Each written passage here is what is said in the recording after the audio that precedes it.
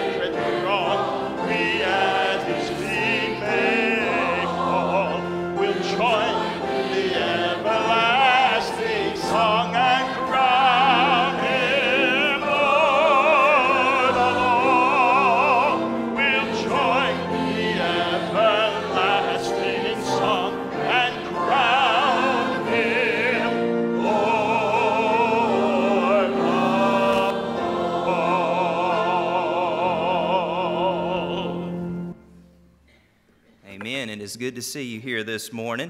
I want to encourage you to continue to pray for Brother Riley as he recovers from his knee surgery this week. This morning I'm going to share with you a passage of Scripture from Matthew 21 that ties in with the message I'm going to be preaching to you this morning. Verse 2, Jesus tells his disciples, "Go into the village in front of you, and immediately you will find a donkey tied and a colt with her. Untie them and bring them to me. And if anyone says anything to you, you shall say, 'The Lord needs them,' and he will send them at once." This took place to fulfill what was spoken by the prophet, saying, "Say to the daughter of Zion, Behold, your king is coming to you, humble and mounted on a donkey, on a colt, the foal of a beast of burden." Now, those words struck me this morning as I meditated on them, a beast of burden. You know, to follow Jesus is not easy. He came into Israel mounted on a beast of burden to bear the sins of the world. Now, if you think it's going to be easy to follow him, well, you better wake up. That's not an easy task at all. And so that's what our message is this morning. I stole it from George Washington, General George Washington. Remember the cause. That's what we're here to do, is to remember what we are to be about. And so let us pray this morning. Heavenly Father, God, we thank you for this day. We thank you for this day that we have to encourage one another, and as your word says, to stir one another up to do the things that we ought to be doing, to live the way that we ought to be living, and to give you all the glory and honor.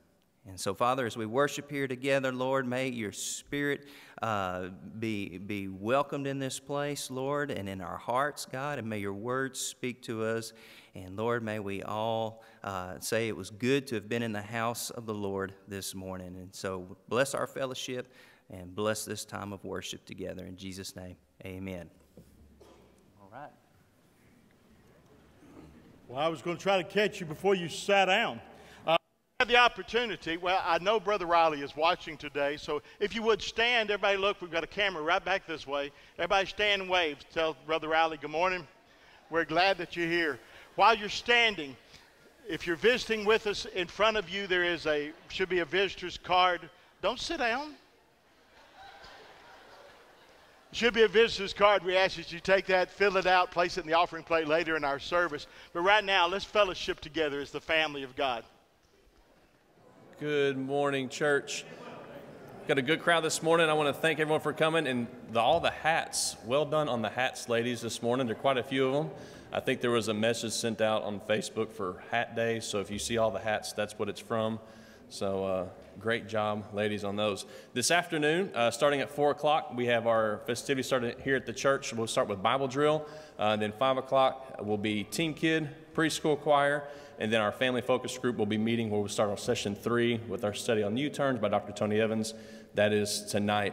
Also on Wednesday night, I don't get to mention this very often, we have our RAs and our GAs meet. We've changed things up. We now meet over in the old sanctuary. So if you have a child that is in RAs or GAs, we meet at 5:30 in the old sanctuary. We meet there together, and then we split from there. So time change is a little bit different. It used to be 5:45. We're now at 5:30 in the old sanctuary. Brother Joe. All right, well, we had our fall party last Wednesday night, and it was so much fun. And so I want to say thank you to all the ladies who brought us treats, because we had so many of them that I wanted to start on that end rather than with the dinner. But I want to thank y'all for bringing that and supporting our student ministry that way. And thank you, Ryan. He got the fire started for us. And so we had a good time, though, and so thank y'all for y'all supporting that. And this November 16th, it's 2 Wednesday nights from now, the youth are going to help serve that evening. So for you parents out there, you know, we've told this to the kids, but to you parents out there, we want to get there a little bit early and help serve. So they need to be all dressed the same, okay? They're going to be wearing blue jeans, and we're going to give them all a youth t-shirt, okay, a youth t-shirt. So we need them to sign up. We need to know their t-shirt sizes and all that good information. So make sure we have that information for your youth so that they all have a nice youth t-shirt to wear and we all match that evening. So that's November the 16th, coming up a couple of weeks. So we want to try to get everyone matching that night. And also remember that our camp deposit of $50 is due as soon as you can pay it, and that'll help us know how many we've got going. We've got 40 spots for our youth, and we want to try to fill every single one of them. So, all right, that's all the announcements I have. Moms and dads of 1st through 5th graders, today we're doing a hike-a-thon out back. It starts right after the morning worship hour, so we need to get your kids ready and have them meet out in front of the shop back here at the back. The shop is the building in front of the Torrance Student Center, but we need them out there as soon as church is over with, and we're going to go out back, have some hot dogs out by the pond, and then we're going to hike around for until 2 o'clock, but we need you to pick them up at 2 o'clock.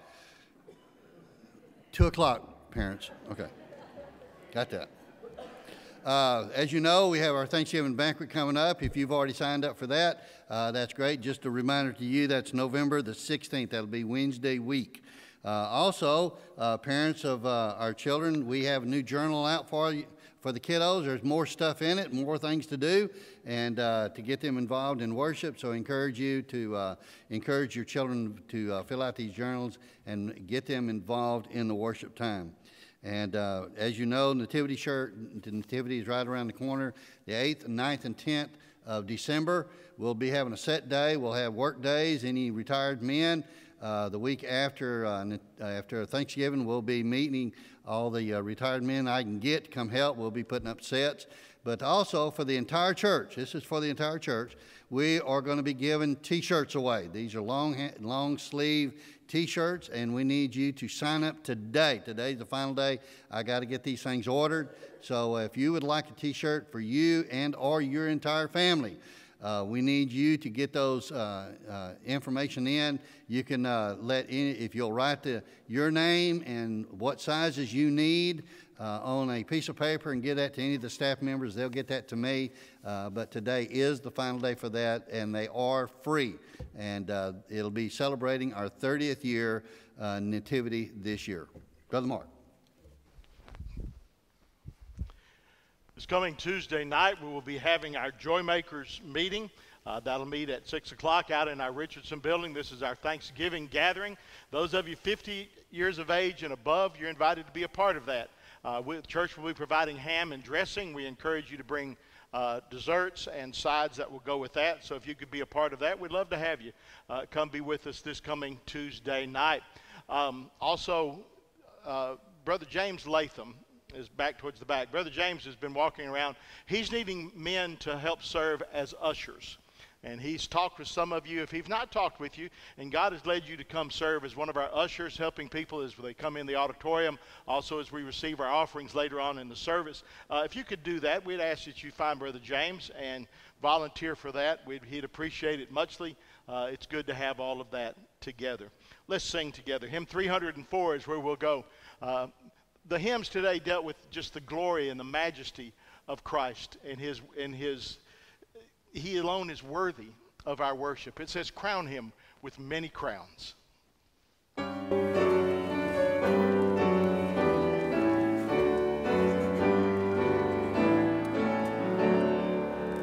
Crown him with many crowns, a lamb upon his throne.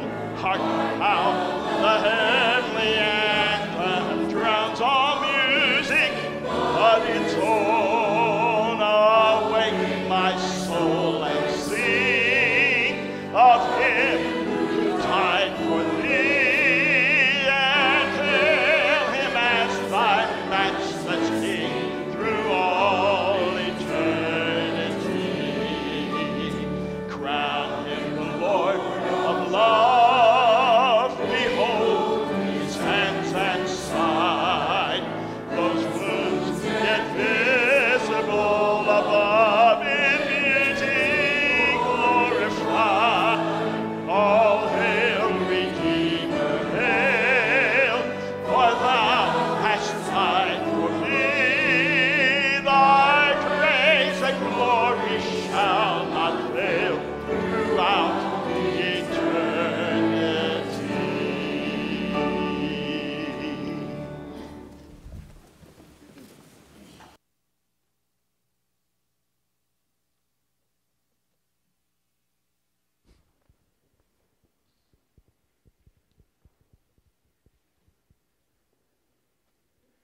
Well, the Lord has blessed me over the years with two women that have made a big impact in my life. One is my wife, Norma. She's been with 50-something years. And the other one is sitting over here behind the piano. This is our daughter, Laura Nicolardi.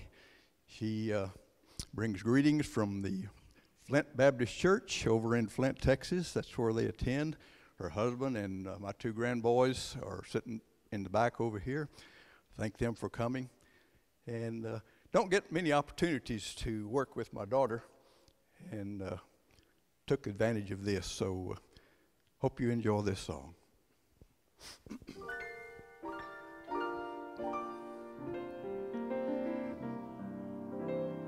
The greatest thing in all my life is serving you.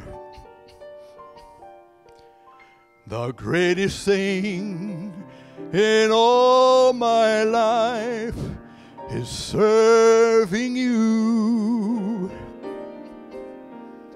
I want to serve you more. I want to serve you more. The greatest thing in all my life is serving you.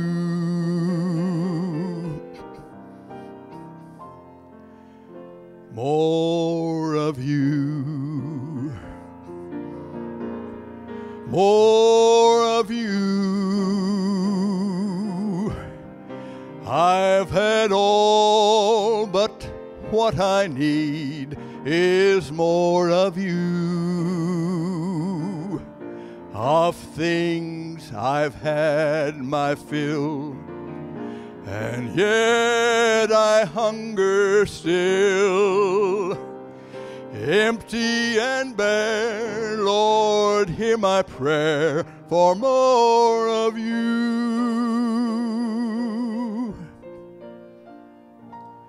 And whatever it takes to draw closer to you, Lord, that's what I'll be willing willing to do. And whatever it takes to be more like you, that's what I'll be willing to do. I'll trade sunshine for rain, laughter for pain. That's what I'll be willing to do. And whatever it takes to be more like you, that's what I'll be willing to do. Yes, that's what I'll be willing to do.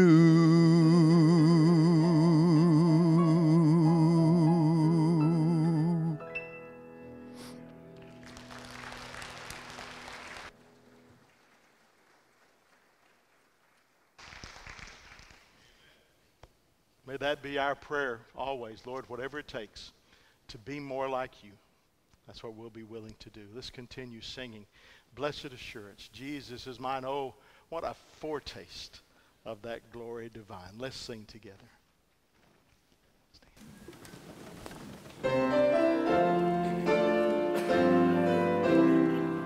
Blessed assurance, Jesus is mine. Oh, what a foretaste of glory divine. There is salvation, purchase of God, born of His Spirit, washed in His blood. This is my story, this is my song, praising my Savior all the day long. This is my story, this is my song, praising my Savior all the day long. Perfect submission, all is at rest. I, in my Savior, am happy and blessed.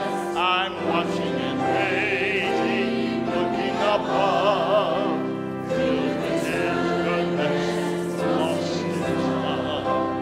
This is my story, this is my song, praising my Savior all the day long. This is my story, this is my song, praising my Savior all the day long.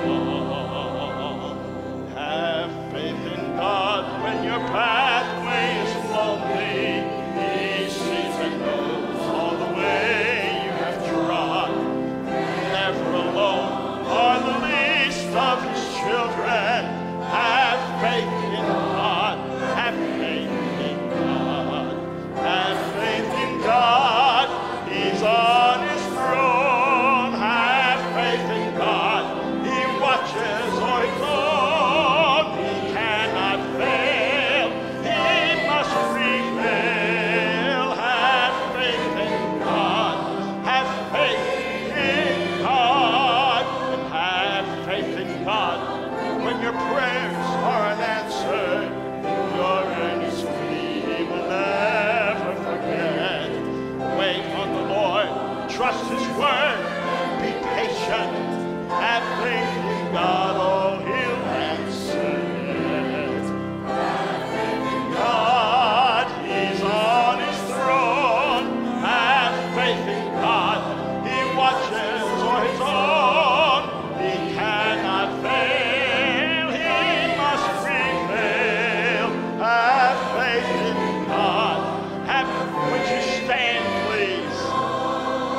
Have faith in God.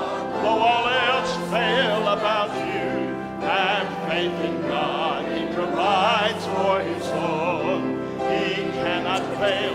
Though all kingdoms shall perish, He rules. He reigns upon His throne. Have faith in God. He's on His throne. Have faith in God. He watches o'er His own. He cannot fail. He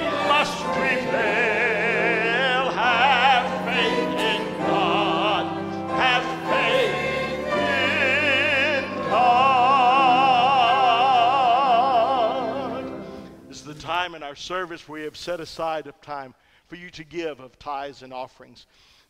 God has said to bring all the tithe into the storehouse that my house might be full. And this is the time we give you to do that. If you've not had the opportunity to give, we encourage you. There are offering envelopes in front of you in the pew, or you can just leave that there. Prayer now.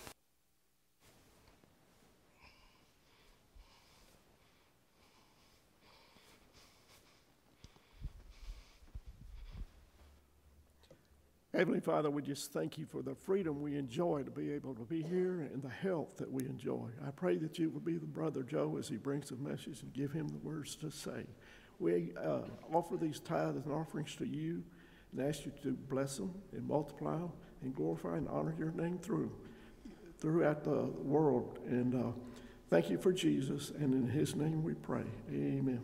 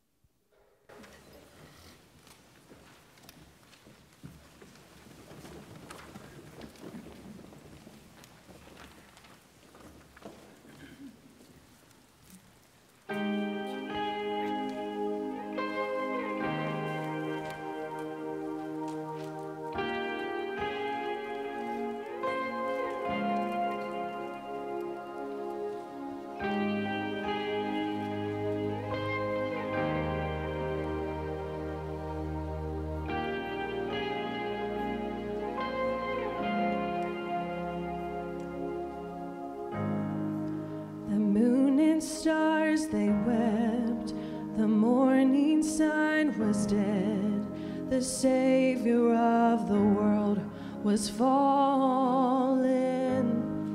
His body on the cross, his blood poured out for us, the weight of every curse upon him.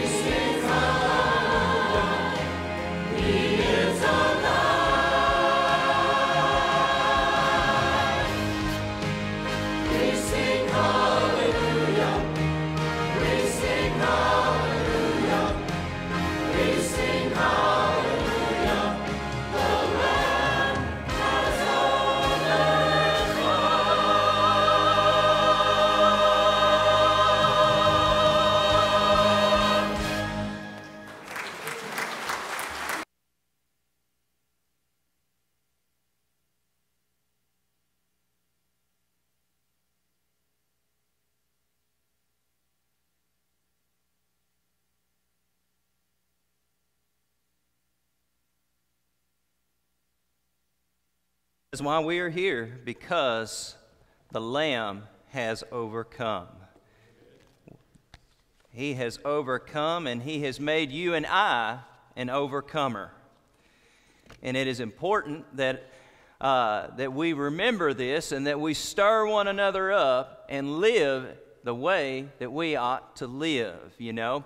The Apostle Paul warned us, and he said that the world will look at you and I, and they will wonder. They will wonder why we do not rush in after them into the same flood of dissipation. You know that passage of Scripture? That flood of dissipation. What that passage means is that self-destructive pattern. You know, that's what it is, isn't it? This world has a lot of tempting fruits for us, but they are all deadly. They are all deadly. And that's because, you know, that's the way, that's the effects of sin. The sin leads to death. And we're here this morning to remember the cause. That's the title of this sermon. Remember the cause was the battle cry of the American Revolution. These three words, General George Washington said over and over again to his men, because he knew that they were fighting for a purpose. They were not just fighting for their land. They were not just fighting to defend themselves. They were fighting for a cause. And when you can get behind a cause and you believe in it with all your heart, then you know that it's bigger than you are, that it matters more than you matter. And here today, we have to remind ourselves of that. You know, we get caught up and we get so busy in life, don't we? We get busy with our jobs. We get busy with our agenda, our to-do list, and all the things that come with being in this world, you know. But we have to remember that we live for something that's so much bigger, so much greater, so much more important than our life.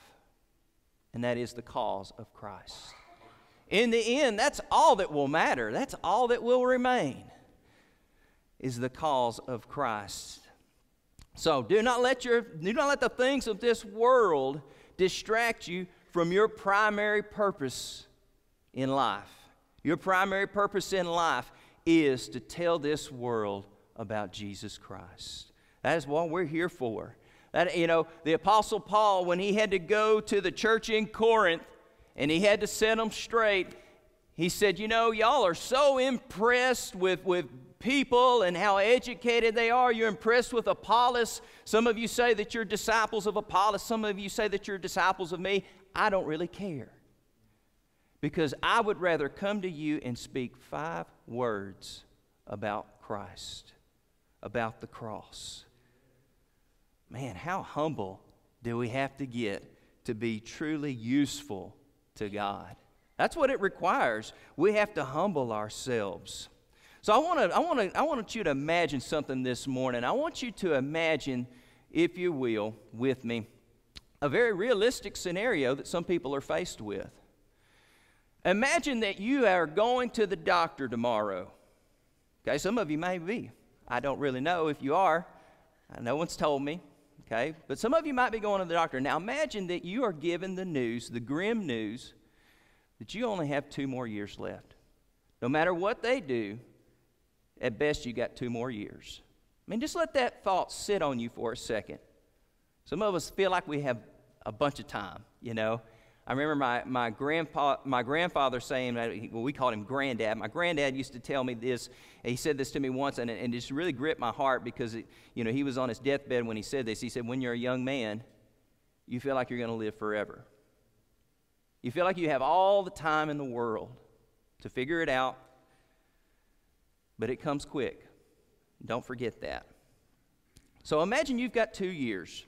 You've been given that sentence. How would that affect your decision making? How would that change your priorities? Now, I don't know about you, but if I'm really being honest, that's what I'm trying to be this morning, right? Trying to be honest here, I think I would care less about foosball, baseball. I mean, I was pretty excited last night, I'll admit. I have jumped up and done a happy dance a time or two. But if I'm really being honest, and I knew that that's all I had left for 2 more years of life, I think I'd care less about that sort of thing. And I would be honest with you too. I think I would, I think I would listen to the news less, watch the news less, and read the Bible more. And I pastored a church not too far from here for about 7 years, and in that time I got to minister to 2 men who were on their last few laps around. And I can honestly say that seeing that for myself, every time I would go to visit them, they had the Word of God out in front of them. They were so ready to share the gospel. But sadly, they didn't have very many opportunities. Not like you and I do. I mean, they were homebound. They weren't able to go out and hold the light of the Word of God out into this world. So let that truth sink on you for a second. You and I, we get to go out there every day, but are you shining the light of God's Word into your world? For me, tomorrow, that's going to be my classroom. My kids genuinely do want to see me live out the truth of God's Word. They love it when I put a Bible verse on my whiteboard. They love it when I explain it to them. They've told me this. And so, take every opportunity to sow the good seed into this world, because you don't want to have to regret that one day. I want to share with you a passage of Scripture. If you will, turn in your Bibles to 2 Timothy chapter 2. 2 Timothy chapter 2. Timothy was the Apostle Paul's son in the faith, is what he called him. Son in the faith. Paul took Timothy under his wing and mentored him, taught him, because he knew this man is going to be part of my legacy, and I want him to know how to do this. I want him to know how to be a pastor. I want him to know how to stay on the straight and narrow path. And listen to the words that he tells Timothy. 2 Timothy chapter 2, verse 4 says this: "No one engaged in warfare." Man, underline that in your Bibles this morning. No one engaged in warfare entangles himself with the affairs of this life, that he may please him who enlisted him as a soldier. How do you see yourself? I got to be honest with you, when I'm getting ready to go to work, I don't often think of myself as a soldier of the Lord, but that's what you are. You are boots on the ground. You are boots on the ground. You are the hands and feet of the Lord, and you are in a fight every single day. I get to see that fight up close, because in our schools, with our youth, that's the enemy's front lines. In case you hadn't noticed, that's the enemy's front lines. He knows that if he can get them while they're young, and he can divert them off the pathway, he can wreck this place. And that's exactly what he wants to do. He wants to wreck this place. Jesus said the enemy has come to do 3 things: to kill, steal, and destroy. He's not after your stuff. He wants to get his stuff. He wants to get his people. And he wants to derail the mission of the church. You're in a fight. You may not realize it. You may not want to think about it. But you can be like an ostrich. You can bury your head in the sand. You can hide and deny. But the truth is the truth. You and I are in a fight daily. And it's time for us to step up. It's time for us to step up and realize that we're in a fight, and we can't get too caught up and what we see going on around us. All those things are secondary. All those things are not important. My primary purpose is to be a light in this world for Jesus Christ. Let's turn now to 1 John. 1 John chapter 2.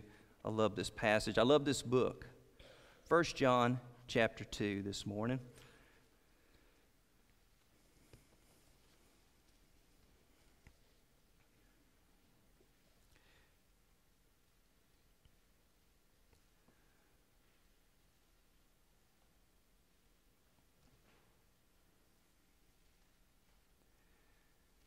Verse 15 is where we'll be in 1 John chapter 2. Listen to these words. Do not love the world or the things in the world. If anyone loves the world, the love of the Father is not in him. For all that is in the world, the lust of the flesh, the lust of the eyes, and the pride of life is not of the Father, but is of the world. And the world is passing away, and the lust of it, but he who does the will of God abides forever. You see, this passage of Scripture really sobers up our thinking. You know, regardless of how much you obtain for yourself, you know, regardless of how much you achieve for yourself in this world, all of it will pass away along with this world. The only thing that shall remain is the will of God. That's the only thing that will remain in the end. That's all that will stand. And the only thing that will be there for you and I is what we've done in Christ. That's it. That's all that shall remain. You know, last night I was hooting and I was hollering for a World Series victory. But you know what? Next year they'll play another one. There'll be 2 other teams that'll be playing it, and one of them will win it. And then you know what? It won't matter. It won't matter a bit. The Cowboys, they might be in the Super Bowl this year. How exciting would that be? They might. Okay. I really didn't mean that as a joke, but okay. I see how it is. But even if they are, so what? In the end of the day, it's just a game. Do they get paid way too much to play? And none of it will matter. In the end, it will wash down the sink, so to speak, right? It won't matter. You know, all those rings, all that bling, it won't stand. All that will remain is what is done for the Father and what is done in His name. And that's what Paul was trying to help Timothy understand when he said, don't get so caught up in what you see happening in this world. Don't let it distract you. Don't let it distract you. Don't let it discourage you either. I'm here to tell you that this morning. I know we see a lot of things that are discouraging.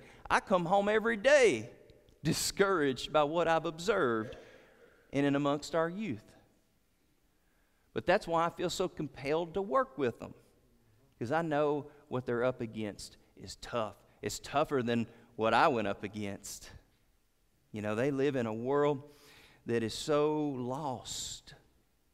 So lost. And that's what it is. Let me tell you something. Everything that's going on in this world today, it is secondary. It's what the Bible calls birth pangs, right? Birth pangs, labor pains. And let me tell you what they are. They are a manifestation. They are a manifestation of a world that is estranged from its heavenly Father. That's what it is. And it's your job, it's my job to reintroduce them to their lost father, the father they've lost contact with, you know. And so it's something that we should be delicate about, right? You know, if you were to know someone who didn't know their father, and they had the opportunity to be reintroduced to him, I guarantee you that person would be nervous. I guarantee you that person would find that difficult. Even though they might want to reconnect, they would be like, they would have all kinds of concerns, wouldn't they? They'd say, oh, I don't know. What if he doesn't like me? What if he thinks I'm a failure? Let me tell you something. There are people out there who want to be in here, but they're afraid.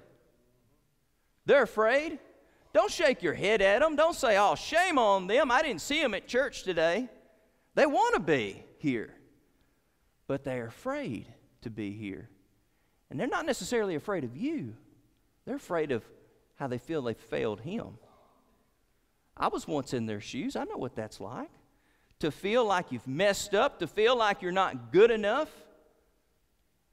But let me tell you something. My favorite story in the Bible is the parable of the prodigal son. I love that story so much because it reveals so much about the heart of the Father. The Father wants you to be here. The Father wants you to be connected to the family. He wants you to return home.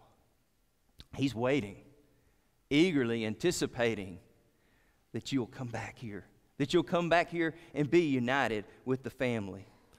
He wants to be reunited with you. And so that's something that we have to take to heart. You know, just as a soldier called to duty is completely severed from the normal affairs of civilian life, so also must the good soldier of Jesus Christ refuse to allow the things of the world to distract him. That's a quote from John MacArthur that I wanted to share with you. Don't be distracted. Refuse to be distracted. You have too big a job to do, too important a job to do. And by all means, don't get caught up in the things of this world, because in the end, nobody's really going to care. Nobody's really going to remember the last time the Cowboys won the Super Bowl. I was in the 6th grade. I'm about to be 40 now, okay? That was a long time ago. Nobody cares, right? Nobody cares. And if they win it again this year, there'll be another one next year, right? There'll be another one next year. But let me tell you something. You and I are possessors of something. Don't forget this. We possess something, the truth, right? Jesus Christ said this so, right? He said, the thing that will set us apart is my people will stand for the truth. You see, the world out there has itching ears. They want to hear what they want to hear. They want to see what they want to see. And that's what's so dangerous for our youth about this little thing right here. Right? Because if you don't tell them what they want to hear, I guarantee you they can find a face of someone on here telling them, affirming to them that what they think and what they believe is perfectly fine. Well, don't tell me Satan's not using that. He's using that to his fullest advantage. But we have to as well, right? Don't be afraid to share what you're learning about God on Facebook or on social media, whatever one you've got there. I mean, the kids, I joke with the kids at school to show them how old I am. And I was like, well, I'm on Facebook. Are you on Facebook? And they just laugh. What, Facebook? Are you for real? Yeah, that's what I'm on. They're like, Mom, my parents are on that. Okay. Is that a shot at me? Okay. But use whatever you've got, okay? I actually do have a couple of students that I'm friends with on Facebook that I teach at school. So, use whatever means you have to get the Word of God out there, to get the truth of God out there. Because listen to this. The only thing that repels darkness is the light. You possess the light. You're the only one that possesses it. They might think that this thing's a light. It puts off a light, right? No, it tickles their ears. It tells them what they want to hear. And that's what they're itching for. But your job in this world is to be the light, to shine the light of the gospel. Now I want to give you another example in Scripture here. Turn with me to Acts chapter 4. Acts chapter 4.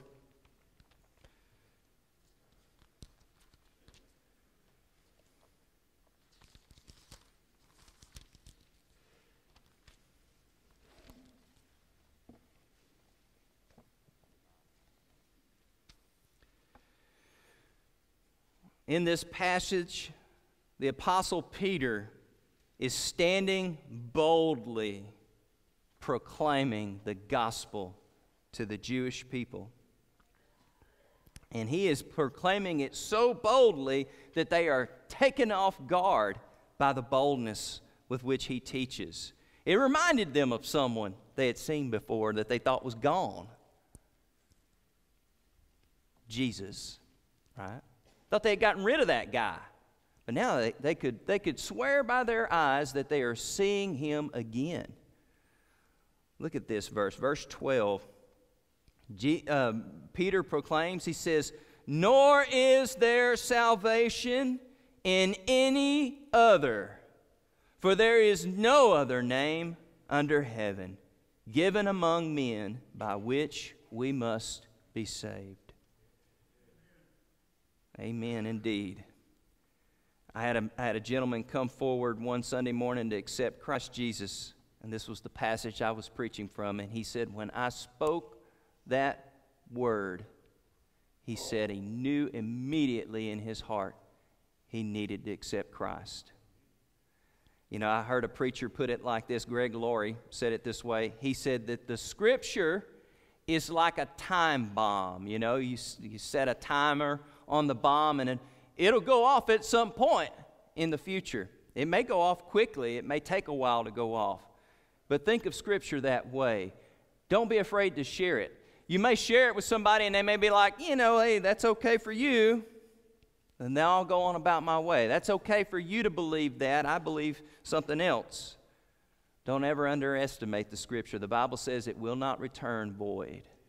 It will go out and fulfill the purpose for which God intends it to fulfill. So proclaim it anyways, despite what you see with your own eyes. Don't believe your eyes, believe the Word of God. So there is salvation in no other name except the name of Jesus. Verse 13, look at this very closely. Now when they saw the boldness of Peter and John and perceived that they were uneducated and untrained men, they marveled. And they realized that they had been with Jesus. Listen, you won't fool this world into thinking you're the smartest person in the room. You won't fool people into believing that you're something that you're not. But show them Jesus in you. There is a boldness that comes from the Spirit of God. I've seen it. You've undoubtedly seen it before as well. That boldness doesn't come from just coming to church. That boldness doesn't come from just trying to be a good person, trying to do the best that you can. That boldness comes from being at the feet of Jesus. And you and I can draw near to Him just like Peter and John did. You know, I sometimes envy these guys that they got to be one of the 12, that they got to actually walk with Jesus. They got to hear Him speak, hear Him teach, witness these miracles that He performed. But let me tell you something. Jesus told them before He ascended into heaven, He said, "It is better for me to go than for me to actually stay here with you. Because when I ascend, the Holy Spirit will descend and be amongst you." You see, you and I can gather at the feet of Jesus anytime. Anytime we desire, we can be at the feet of Jesus. When we get alone with Him in our quiet place, you know, for me that's getting up before my kids, because it's not a quiet place anymore once they get up. Okay? So get up before them. That's step number one for me. And then get along with God and His Word, just me and Him. And I open with prayer. And I ask the Heavenly Father, I ask the Holy Spirit to speak to me in terms that I can understand, because I'm like Peter, you know. I'm not the smartest guy in the room. I'm not trying to fool anybody. But get along with Him. Father, speak to me in a way that I can understand, and May your word change my heart. May your word embolden me today. And then I begin my studies. Something along those lines each and every day. And let me tell you something, I crave that time with God because I know I need it. I know that I need it. We all do. We all need to be at the feet of Jesus. We need to be instructed by His Word, and we need to be emboldened by His Spirit. And let me tell you something, when that happens, the world will look at you and notice that there's something quite different about you, because you know what you'll be? You'll be a soldier for Jesus. You'll be ready to go out and fight. I guess I didn't really think this out like it was a theme or anything, but I guess it kind of is this morning, We're talking about General George Washington, but I got another general I want to tell you about. He had a nickname that was kind of cute, Old Blood and Guts. Isn't that cute, Old Blood and Guts? General George S. Patton in World War II. He's not exactly someone you'd want to quote from the pulpit if you know anything about him.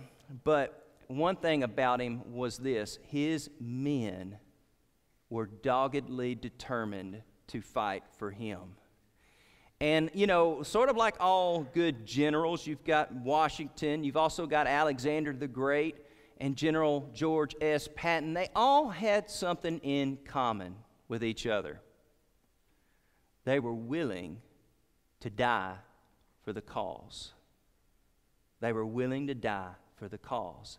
Their men knew that. Their men had no question about that. They saw it. They saw it daily.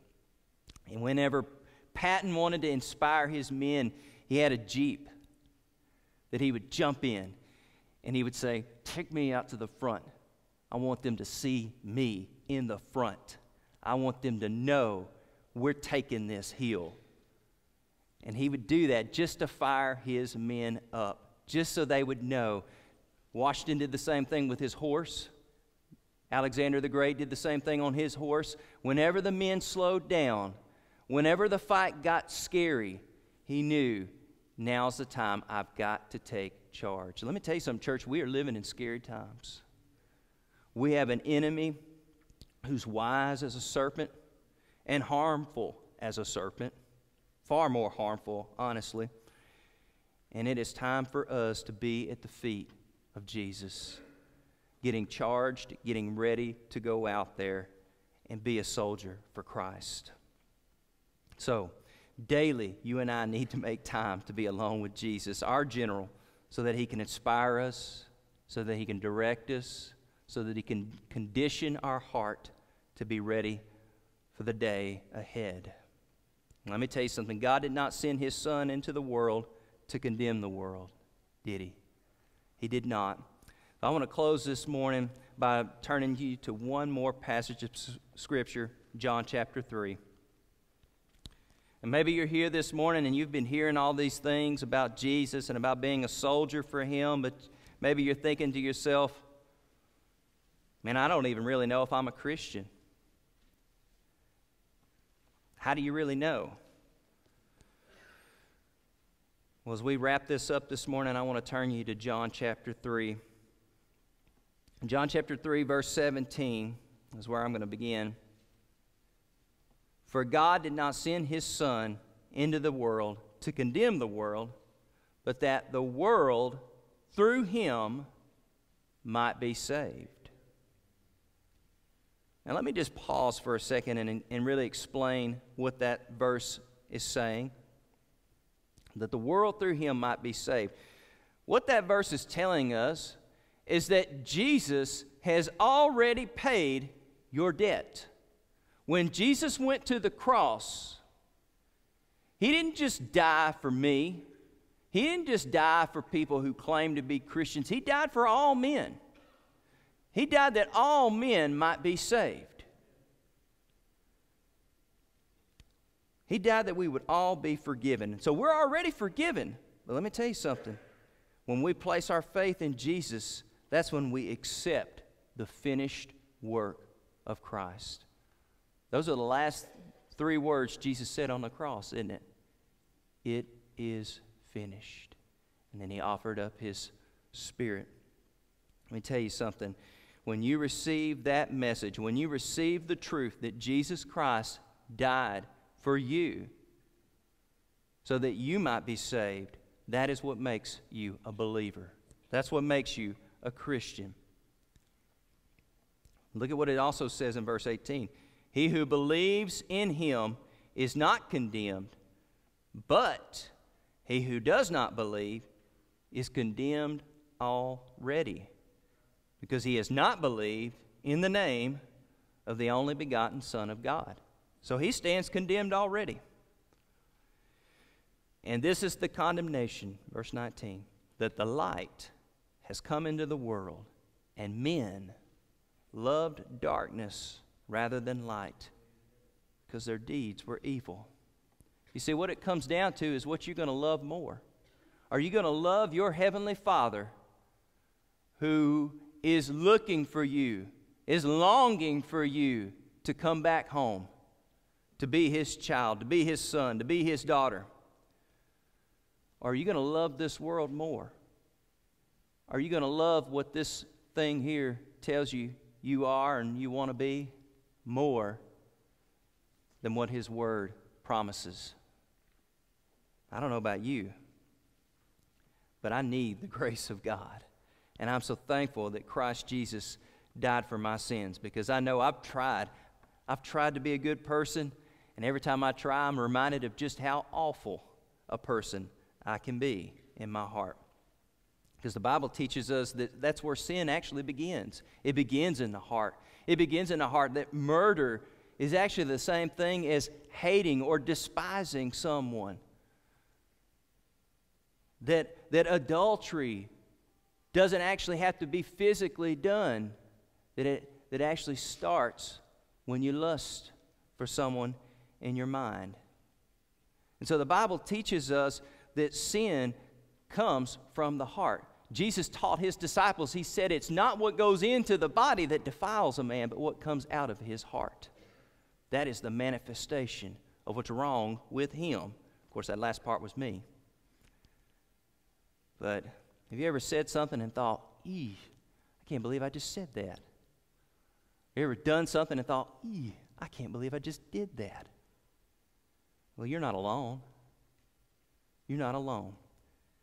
And Christ Jesus died so that you never have to be alone, so that you could be a part of the family of God.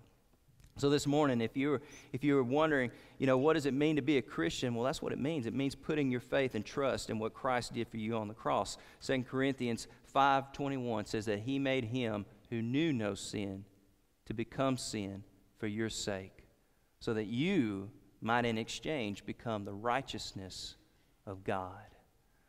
Let me tell you something. That is the good news for you and me this morning. If you've never truly received it in your heart this morning, we want to go into a time of invitation now and give you an opportunity to respond to the Lord. If you're hearing this message this morning and you feel that this is for you, that might be the Holy Spirit speaking to you, and I want to pray with you. I want to be there for you and help you make a commitment to Christ this morning. So let me pray for us. Heavenly Father, we thank you for this day. Lord, we just thank you for the cross, for without it, there would be no hope. But Lord, because of it, regardless of whatever struggle we are going through, we can stand knowing that we are your children, knowing that we are loved, and knowing that you will guide us no matter what troubles we face in this life. Lord, I pray that there's someone here this morning, maybe there's a family in need, there's a person in need, a struggle they've been going through. Lord, we just pray now that they would come forward, receive the love and the prayers of this church family. Lord, we want to minister to anyone here this morning who is in need.